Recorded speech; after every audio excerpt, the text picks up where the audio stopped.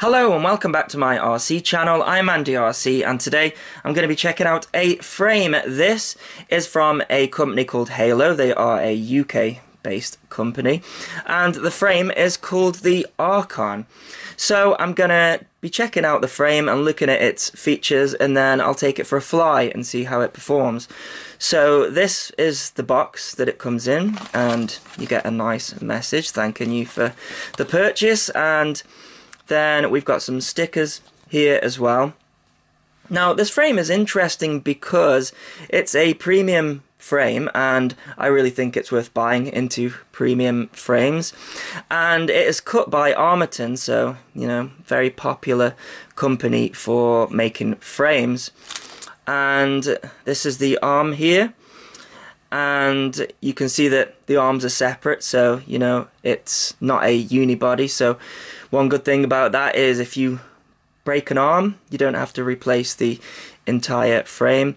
The carbon is very good quality, so 3K, and it's chamfered as well, which is really nice. One thing you'll notice about the arms is this part here, which is actually designed to collapse to protect your motor. That's why it's hollow here, if you're wondering about that. Yeah, there's some really nice design choices with this frame, and it's the kind of thing that you don't get when you go for one of the cheaper frames.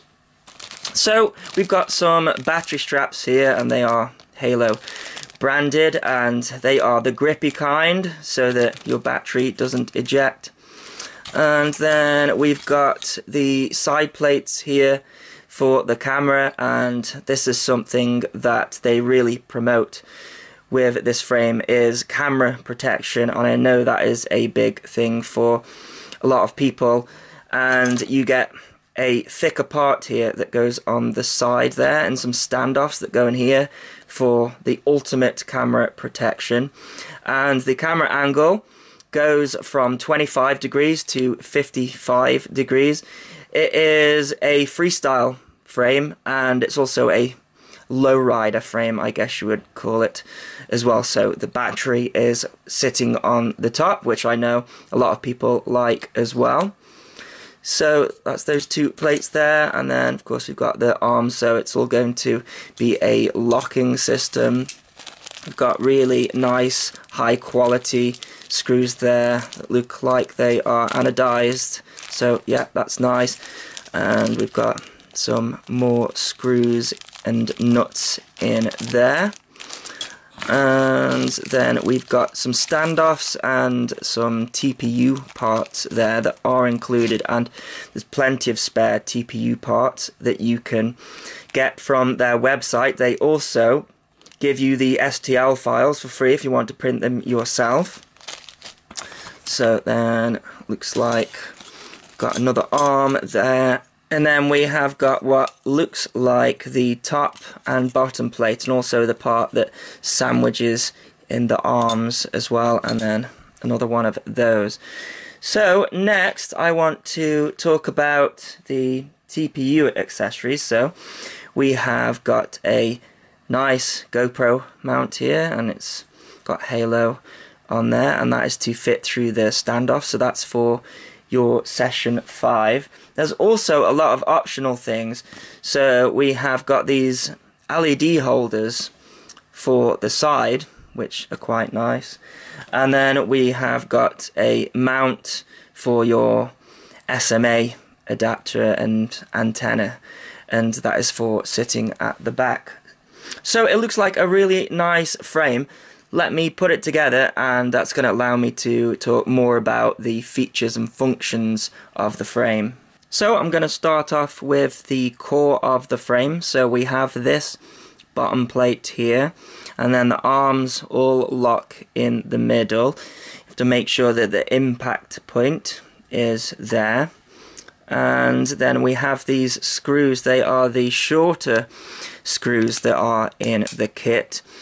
And then we have got these standoffs here, and they're also the shorter standoffs that are in the kit. The longer ones are for the camera. And then I just need to do the same for the rest of the arms. So there's just something I want to mention at this point. This locking mechanism here, it sits really tightly. So in order to get this last screw in here, I took a 2.5mm hex driver and screwed that in. Not a big problem. So yeah, these are 2.5mm hexes, and then these are 2mm. And now I can take my standoff here and screw that on. So the next thing to do is to put the screws through here for the standoffs. Now you're given different size screws. So we've got these long ones here, and I guess there's no real rule for where you use them. But yeah, these ones are slightly longer, so it depends on your standoffs. And then we have these shorter ones here as well. I mean, it might be that they meant these longer ones for these standoffs here, but I don't think that's going to make too much of a difference there. Then you are given these nuts, and if you can see, there are some teeth on here. And the way that it works is the holes in this plate are a little bit bigger than the holes in the arms, so that sits in there nicely and then will dig in when you put your screw in. And again, I'm gonna have to use a hex driver, I think, in order to get this screws through at this point. So as you can see, keep turning until they dig in, and then I'm going to do that for the rest of them. And now the back two. Just going to take two of these red screws there and just screw these on. Careful to not ruin the thread there. It's a little tight. Might need to use my hex driver here. That's it.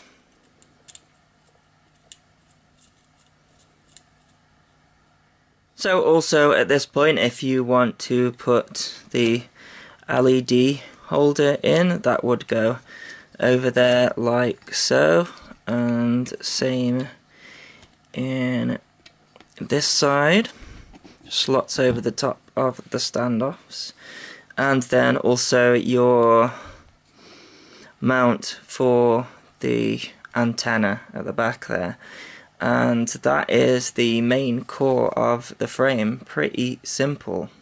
So next we have got the top plate and also the camera plate, and those just slot in there like so. And then we've got two standoffs here, and then we've also got the side parts as well. And we've also got some more TPU parts to put on there as well. So let's get and do that next. So I'm going to want to include the GoPro mount. So I'm just going to take the standoffs here and push them through like so. And then we've got the one at the back there. And then those other bits of TPU printed parts, I think, are for covering the rest up. So that's to go over there like that, I guess, just so this isn't going to move around on the standoff like that, I think. So I'm just putting this back piece on here, and these TPU parts, they are a little bit too big, and you probably don't need them, honestly, but it's to stop the camera moving. So what I did was I put this back one on without this part being slotted into here, and then I left this screw loose, and then this just slotted over the top and fits nice and flush. So I can now tighten this up completely, and then I can work on this front part next. So that's the first screw gone in for the front standoff, and then the second one gone in, and then the bottom one, and then the last one, and it's to go something like that. And then the last thing to do is to smush these two together. Should just slot in like so. Very nice. And then the top screws here. Okay, so that is the frame built. There wasn't any modification needed whatsoever. A couple of things that are very tight fitting, such as the arms and also the TPU part of the mount there. So let's talk about the functional parts of this frame. So of course we have the plate here for the camera, and your camera is gonna sit here. So I think 25 degrees is the lowest that you can have this camera, but that should be absolutely fine for freestyle. It's not going to be a lightweight build, this one. The frame is 144 grams without any components on it. But I should mention some of the other things. So you can see here that we've got this dip in the top plate there, and that is for your battery strap. And then you've got another dip here. It's a really nice touch to stop your battery strap from moving backwards. And then you have got an indent here, and that is for running a cable tie around your SMA adapter there, or VTX, however you like. And yeah, it seems like a really nice frame. We have got 4mm carbon here and feels absolutely rock solid.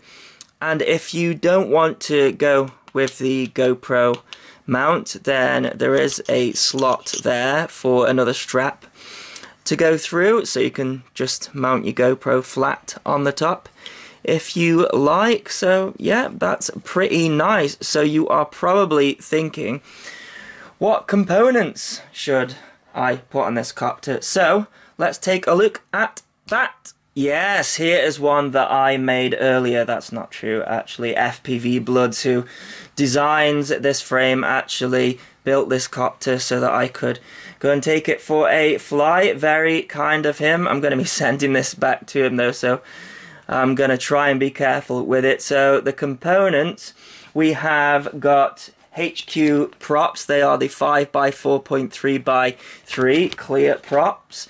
And then we have got the Brother Hobby R3 2207 2400 kV. And then for the ESCs, we have got the Spedix GS30, so 30 amp, running D-Shock 1200, so they're 32-bit. Then the flight controller is the Maytech F4 05 OSD, so built-in on-screen display. The VTX is a Unify HV, and then we have got the Foxeer Thor antenna out the back, and it's running a XM Plus and a Runcam Swift 2 at the front there. So let's go and take this thing for a fly and see how it performs. The all-up weight is 630 grams, so it's quite a heavy quad, but I think it is going to be fantastic for freestyle. So let's go and take a look at it. Okay, let's go for the line of sight with this one. Now, I know that it's not designed for line of sight, but I always like to test them first line of sight just to make sure that left is left and right is right, etc. But it seems to be okay. Let's go for a punch. Oh yeah, that's got the power all right. Seems okay.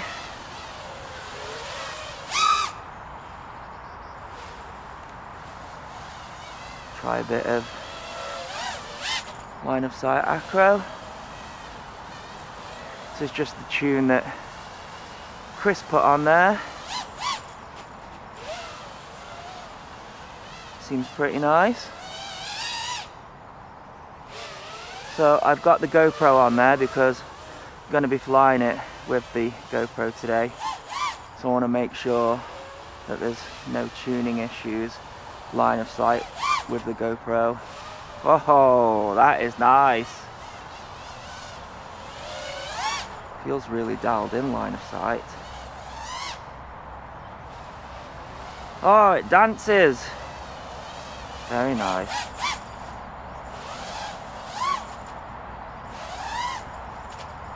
Look at that! You can just put it where you want and it'll just do it.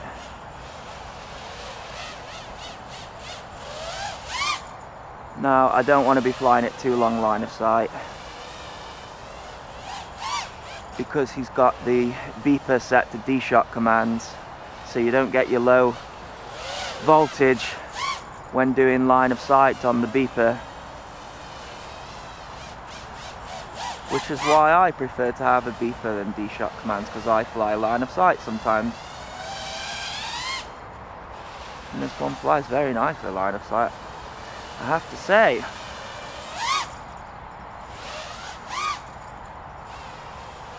Oh, wonderful. Right, let's go in for a landing and I'll do some FPV with it. You know, flying the Archon has made me realise how much I miss flying a heavier copter. There's just so much inertia there that you don't get with a lightweight build. You know, lightweight builds are very floaty. And I've been concentrating on lightweight builds for probably the last 9 months, and I've definitely missed how these heavier copters fly for freestyle, and this setup is a perfect example of that. I would say that this is definitely one of my favourite copters that I've ever flown. I prefer it to my KISS Alien, I prefer it to the ZMR, and that is partly down to the frame. So it's a squished X, so it should handle nicely. It's like a hybrid, you know, and it's also partly down to FPV Blood's tune that he put on here, and I'm going to give away his secrets now, so I'll overlay his PIDs here.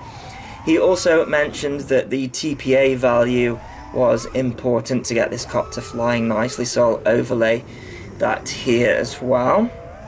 As for the components that we use, there's a little bit of noise on the video, and that is something always tricky to combat on a 5-inch model. But it brings me nicely onto the subject of capacitors as I go into the fog there. Yes, another foggy day for me. Yeah, you can actually go onto Halo's website and download a TPU STL file for mounting capacitors on the individual ESCs. There's also loads of room at the front of the frame for a capacitor if you want to do that as well, to eradicate any noise. Yeah, but other than that, flies absolutely fantastic. It's heavy on amps, but that's absolutely fine. It just wants to be ragged. I think the flight time was about 3 and a bit minutes, something like that, and that's using a 1300 milliamp 4S Tattoo R-line battery. And I think some of you might mention that there's no silicon battery mat in this package, but my opinion is that it doesn't really need it, because you've got 2 rubber straps and the battery didn't move at all. But yeah, if you go for the Impulse RC or something like that, you do get a battery mat, but to me that is not a important factor for buying this frame. So I will link the frame in the below, and also all the components used, because it seems like a really nice setup, and I would advise you to support local people if you can. You know, they ship worldwide and it is local to UK and Europe, and I recommend it. So as always, thanks so much for watching. Please continue to subscribe. Cheers.